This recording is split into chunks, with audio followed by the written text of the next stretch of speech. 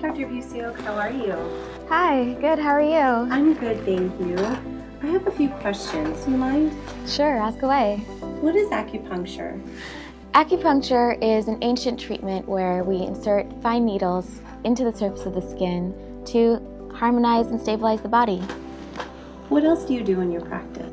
Acupuncturists are commonly known just for doing acupuncture, but we actually do a lot more. There's herbology and nutritional supplements, dietary counseling, as well as exercise recommendations and lifestyle recommendations.